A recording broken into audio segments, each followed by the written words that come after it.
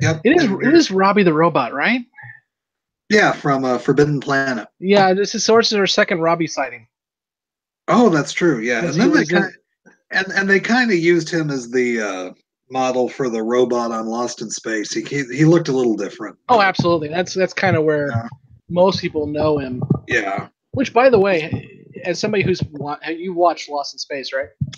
Yeah. Yeah. You should watch the new Netflix show. That's what I was gonna watch the pilot the other night, and then I didn't get a chance to. I want to because I love the original. Yeah, But I'm only 5 episodes in, uh-huh. and I'm really actually happy. They obviously have the family, Yeah. but they change a lot, and it's not just like revamped. It's like we're actually changing the story, and I think it helps. Well, that's good. That's It good. helps. It's no longer Swiss Family Robinson.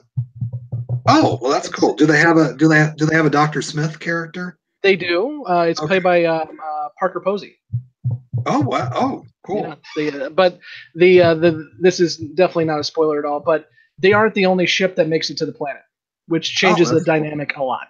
Oh, cool. It's more of a colony than Swiss Family Robinson. Oh, nice. But yeah, no, I would check it out. The nice thing about it is sci-fi lately, and by lately I mean since like Battlestar Galactica 10 years ago, has been all like Podrum, human race is going to die and everything else. This is actually like, hey, we can make this work. Like, hooray for the human race sci-fi, which hasn't been around since like Star Trek, and Discovery doesn't count because it doesn't do it either. Okay, cool. All right. Wow. I'm hosting, so whenever you're good, I'll start rolling. Hello, everyone out there in podcast land. Welcome to episode 51, and I have a bone to pick with myself and with Brandon on this one because Brandon's, last week was episode 50 of the Twilight Zone, but it was like our 53rd or 54th episode. I went back and looked, and our season recap show and our intro show were all special episodes that were not numbered. So technically, this is episode 51, so I don't have to change the numbering anywhere, so that's good. For those who are watching and trying to keep track, my goal is to confuse you, and I hope I'm doing a good job. So, welcome to Zona Sodes, episode 51, which is going to be a fun one, I believe. We are talking about The Invaders, season 2's probably most famous episode, and one of the most famous episodes of the Twilight Zone. And I'm looking forward to discussing its merits. I'm Scott, and with me is Brandon Davis. So, Brandon, let's dive right into The Invaders. Go ahead and tell us what Rod had to say. The robots talk too. So, yeah. But really, the only real true discussion during the episode is Rod. Mm-hmm. All right. This is one of the out-of-the-way places. The unvisited places. Bleak, wasted, dying. This is a farmhouse, handmade, crude, a house without electricity or gas, a house untouched by progress. This is the woman who lives in the house, a woman who's been alone for many years, a strong, simple woman whose only problem up until this moment has been that of acquiring enough food to eat, a woman about to face terror, which is even now coming at her from the Twilight Zone. And the plot for The Invaders is... I was talking to Brandon. This is a hard one because, as I mentioned, there is no real true dialogue, and this is really one scene that just goes on for the whole episode. So I will give you a brief plot, but this is one of those ones where if you haven't seen the episode, there's not much I can help you with here. So Agnes Moorehead is the actress, but we don't know the woman's name. She's just an older woman who is living in a cabin. She lives alone. And either she is mute or she just doesn't feel like she needs to talk because she's not going to. After hearing strange noises above her on her kitchen roof, she goes upstairs to find small intruders in her house. These are little walking around Robbie the Robots for those of us who have grown up on 60s sci-fi. And Robbie has been on Twilight Zone a couple times too. This is our second Robbie sighting. It will not be our last. The two tiny figures move around her house and just completely give her a terrible time. They use electric shock on her. They pick up a kitchen knife and try to stab her, and they do cut her. They give her radiation burns. She just all around has a pretty bad time dealing with these little invaders. Finally, she fights them off and finds their spaceship that she royally beats to hell, killing the little men in the ship. And then we hear the little men calling back to their home base saying that the planet is not suitable for landing on again because there's no way to invade this planet. And we find out that the ship itself reads U.S. Air Force Space Probe #1. So, surprise, the guys in the robot suits were us. And the giant low woman was not a human. The end. Yep. So I'm hosting. I forgot that. Brandon, give me your opening thoughts about the Invaders. This is a really interesting episode. I mean, we've seen, thinking back to even the pilot, where the most of the episode is just one person, and even back to the opening episode of this season, with King 9 Will Not Return, where it's mostly one. But those episodes at least had dialogue, where the person had inner monologues with themselves and spoke out loud and everything. There's literally, after Rod's opening, there's nothing. Agnes Moorehead does everything with just her face, with her body language, with noises, and I mean, for 25 minutes, and it's really, that this is the first real sort of also sci-fi episode of the Twilight Zone we've seen in a while, too. I mean, just pure sci-fi, and it really stands out. I mean, not just in this season, but we really haven't seen an episode like this in the entire series yet. And I can see why it's such a highly regarded episode. First, because Agnes Moorehead's just a brilliant actress, but also just because it really is brutal at times. I mean, just to see this woman constantly terrorized by these people, who well, we find out they're people, we don't know they're people at the beginning, but yeah, it's just kind of a sci-fi horror movie with this interesting little twist at the end, and I'm interested to talk through this because I'm really, I think it's a very, very good episode, but I'm not quite sure yet where I'm going to rank this. Well, so as we talk about this, we'll see. That's going to be interesting because I was going to rely on you a lot because, honestly, this is a good episode. Don't hate me, but I never understood the love for this episode, and it's familial too. When I talked to my father about doing a Twilight Zone podcast, the first thing he said was the Invaders. Yeah. So I mean, it's one of his favorite episodes, and he grew up in the 50s and 60s, so he saw him first run, and it's one of his favorite episodes. And I know it's a favorite episode for a lot of people. Yeah. And this conversation, I'm not sure where it's going to go. For me, I mean, it definitely, as you said, it's very hard sci-fi. It definitely has its bona fides. It's written by Richard Matheson.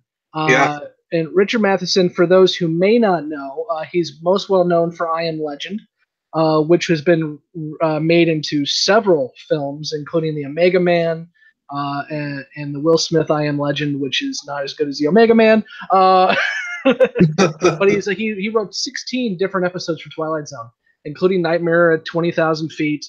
But this guy, his work is well known by anyone who's a fan of science fiction. I mean, he wrote The Shrinking Man, which was made into The Incredible Shrinking Man, the film of the 50s. He wrote Stir of Echoes, which that film with Kevin Bacon is one I think that most people never saw, but it's a really good film. And he also wrote What Dreams May Come, which is one of my favorite Robin Williams films. So this guy, he's wrote a lot of stuff that has been turned into film and TV. So you can see kind of the bona fides there. And I think I appreciate when Twilight Zone tries to experiment with things. Hmm. I, when I get bored is when they do the same thing over and over again, which is what I'm Yeah. going to have a problem with at the end of this episode because they do the same damn thing they've done 3 or 4 times now. But the idea of following this woman around, no dialogue, and just basically trying to one shot this thing as much as they can is it's an interesting watch. Um, for me, it kind of drags a little bit, and I know it's trying to build suspense, but Mhm. there's just some times there where we could probably spend a little less time lingering on her expressions and more on what she's doing and more of the action of what's Mhm. going on. But yeah, I mean that's it in a nutshell. Is I'm not sold on this being the best Twilight Zone ever, and I was kind of hoping you would talk me into it, but that sounds like it's not going to be the case. So let's talk about what's good about it, Brandon. Yeah. Well, number one for me is Agnes Moorehead. I mean, she is. I mean, this is a woman who is in Citizen Kane. She was part of Orson Welles' Mercury Troupe. A lot of classic movies. She'd been nominated for several Oscars. Probably best known for playing in Dora on Bewitched. But just a really quality, amazing actress. And in order for this episode to be anything, you have to cast well, and Rod chose well. And you're with her the whole time, and you feel for her.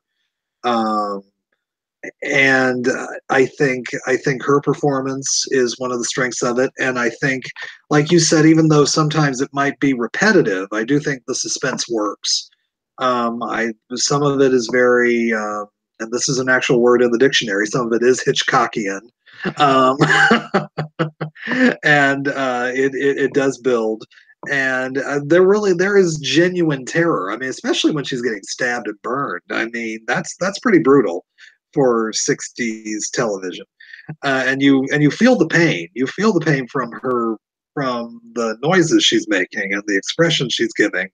And I also think I I'm bringing my own sort of thoughts to it, but there's just real paranoia about this episode. Like something is always out to get you, which is we're in the era of the Cold War. Of course, you're thinking about something being out there and out to get you.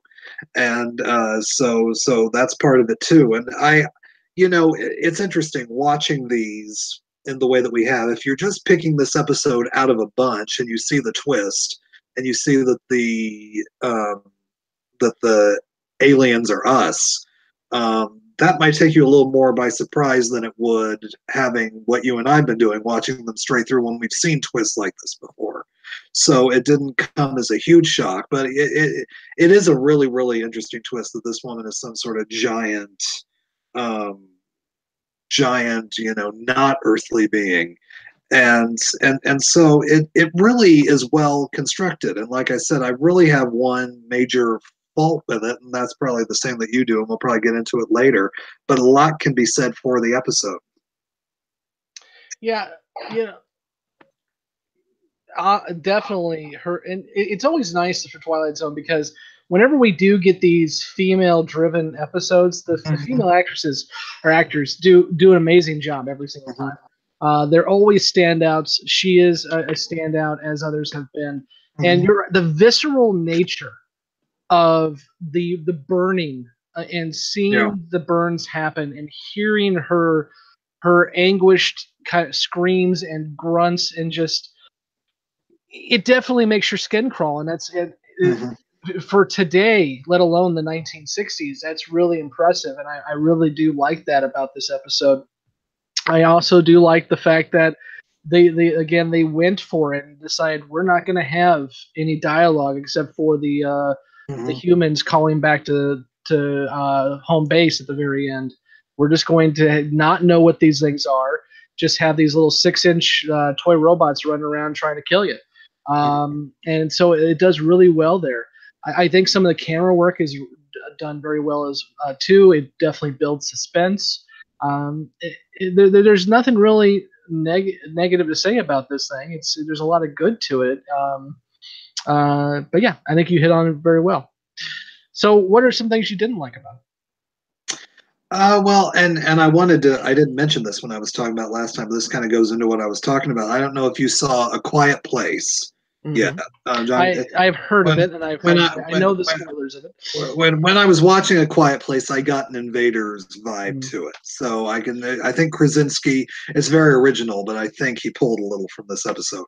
But Written by a guy from Bettendorf, a couple guys from Bettendorf, Iowa. yeah. So my major gripe with it, like you said, is it doesn't really have a big. It's the plot structure. It doesn't really have a beginning, a middle, and an end. It's kind of just repetitive suspense over and over again, and with a nice little button at the end. Well acted and well done, but it doesn't really. I was trying to think about what the episodes that I've given a 10 to have done, like Monsters Are Due on Maple Street, Eye of the Beholder, The Hitchhiker, Walking Distance, some of the best episodes of the Twilight Zone we've seen, and they all kind of leave you with a punch in the gut at the end. And this one, while I definitely remembered and thought about it days after I'd seen it, and this is one I'd seen before, but I rewatched it. Um, it I don't know, it just doesn't leave you with the same kind of cerebral thinking that the other episodes do, which is why I'm still struggling with where I'm going to rank it. But a very, very good, very well done episode, and yet there are times where it does feel repetitive and it does drag somewhere in the middle. Yeah, I mentioned in my opening piece that the suspense kind of drags on, and so I won't hit on that one again. What my biggest issue is the twist at the end. Oh, okay. And the reason is we've done it before. And part of that is hindsight being 2020. I completely understand. Some of the times we've done it before in Twilight Zone, we haven't done yet because we haven't gotten there. But when I rewatch all these Twilight Zone episodes, there is about 4 or 5 different episodes where, surprise, it was actually us all along. And it just kind of gets tedious. The one we have dealt with already was Third from the Sun. Yeah. Which we know we're watching these humans trying to get off an ill-fated world, and then we find out at the very end they're going to Earth. And that actually one was written by Richard Matheson as well. So we flip it this time, and it's the humans coming to another planet, and we're going to do it again with giants again, where humans are going to land on a planet and they're going to be stepped on. I mean, this idea of it's us or they're coming to us or vice versa. It's a twist that gets used, I think, too much, and it really kind of pulls me out of it. I would have been much happier with her just being this little old lady in a cabin somewhere in Appalachia, and she's the reason why we were never invaded, because she fought off the first wave. I think that would have been a more fun story than having the whole, it's us and we're the invaders. And if you're going to go that route, if you're going to make us the bad guys, make us the bad guys. Because at the very end, they're just saying, well, this is not a good place. It's not suitable for colonization or whatever they say. No, you got to make this sound like we are the conquering invaders who have taken over planet after planet, and this is our next stop. Make us the bad guys, because then I think that would actually be more risk taking. Make humans just terribly bad. In this case, it just seems like they land on a planet and they started getting chased around by a giant, and they had to try to kill the giant. Okay, so it's Jack and the Beanstalk, and it's a little too cute for me, especially in an episode that tried so hard to be experimental, to change things up, and to make us have to really think and make us really pay attention. The end just kind of falls flat, and it really hurts the episode for me. And now I'm going to get a lot of hate mail, which you can send to the front-row-movie-reviews@gmail.com, or you can post your comments below the video. Feel free. I will definitely respond to all of them. I love your hate. I feed off of your hate. Brandon, any kind of closing comments you have on this episode? No, it's and the interesting thing is I usually sort of fall in line where sort of the very popular thinking is with a lot of like considering what the best episodes and things are of all time and everything, and it did kind of take me by surprise where I think this is an excellent episode, but I don't put it in that upper echelon quite. So this so far has kind of been my biggest surprise, I think, of the series, of my reaction to it. Mm-hmm. Yeah, I'll be interested to see how our scores come out, because up to this very moment, I'm not entirely sure how I'm going to score this sucker. But let's go ahead and do it. For those of you who are just joining us, we score these episodes on a scale of 1 to 10, and we compare them to other episodes of The Twilight Zone. So a 1 would be one of the worst episodes of all time, much like The Bewitching Pool. And 10 would be one of the best episodes of all time, which would be like Walking Distance, as Brandon mentioned earlier. And a 5 would be an average episode of The Twilight Zone, which, because Twilight Zone is arguably one of the best series of all time, an average episode of The Twilight Zone is a pretty damn good episode. So, Brandon, where would you have Invaders fall on a scale of 1 to 10? It's definitely an above average episode. And yet when I think about the episodes I've given a 10 to, which this episode usually ranks among, it doesn't leave me with the same kind of afterthought. So I can't give it a 10. The most similar thing that I remember having sort of the same reaction to was Time Enough at Last, where it's sort of considered one of the all-time best episodes, and yet there's just something about it that I can't quite give it a 10. And I didn't have the same problem with the twist at the end that you did. I just think it gets a little too repetitive, so I'm going to give it a 9. I'm glad you point out Time Enough at Last. I have a way of poo-pooing the favorite episodes of all time.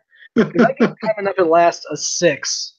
Oh, see, I gave it a 9. I know you did. I gave it a 6. So I'm not going to poo-poo this one as much. Yeah. But, I'm going to give it a 7. I think it's very much an above-average Twilight Zone episode. It's a good Twilight Zone episode. But I'm not going to walk away thinking, oh, my God, that was an amazing piece of TV history. And part of it may just be because we're looking at this 50-some-odd years later, and it's to a point where now we've seen it all. And I definitely confirm that bias when I already pointed out that we're going to have this very same twist again. And when we have this very same twist again, I'm going to poo-poo it every single time because I'm tired of this twist. But yeah, so I mean, that's just where I'm at on it. I think it's an above average episode, and I don't think it's in that upper echelon. I was about to give it an 8, but I started looking back at some of my 8s, like Nightmare as a Child and Execution and Mirror Image, and Walking Distance I gave an 8 to, actually. And this is not up to that par, so I'm going to give it a 7. So, Brandon, go ahead and tell us what Rod had to say, and then we'll wrap us up. Sure. These are the invaders, the tiny beings from the tiny place called Earth, who would take the giant step across the sky to the question marks that sparkle and beckon from the vastness of the universe, only to be imagined. The invaders, who found out that a one-way ticket to the stars beyond has the ultimate price tag, and we have just seen it entered in a ledger that covers all the transactions in the universe, a bill stamped paid in full, and to be found on file in the Twilight Zone.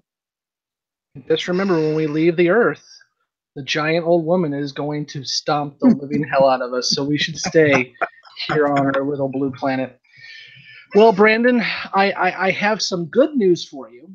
Yes. We're definitely moving ahead now. We've gotten that little hiccup behind us, that 3.5-month hiccup, or 4.5-month hiccup. Yes. 32.7% done with Twilight Zone. After next week's episode, we will be a third of the way through the Twilight Zone. Nice to know. I think we hope we have a little bit of catch up, but we're still making some good headway. I like that. Yeah, we are. So you can find us at thefrontrowmoviereviews.com, or you can find us on Facebook at The Front Row Movie Reviews, or Sodes Podcast. You can also email us all your hate mail about how The Invaders is the most amazing episode ever and we have no idea what we're talking about to the front row movie reviews at gmail.com. If you're listening to the podcast version of this, please make sure to subscribe and give us a review on your podcast app of choice. Those iTunes, Stitcher, Spotify reviews really help us move up the chain and the search engines, and we'd love to have more people checking us out. And if you're watching us on YouTube, same idea. Give us a like and subscribe, and give us some comments below. We love to talk to you about that. We always reply to our comments, whether you like it or not. So please check it out. Until we talk next time, and next time we're going to be talking about A Penny for Your Thoughts, which is another one of those interesting episodes. I'm Scott, and with me as always is Brandon Davis. And we will see you on the couch, and if you burn me with radiation, I will stomp the living hell out of you. The end. Yeah, that about says it. And that's all I have to say about that.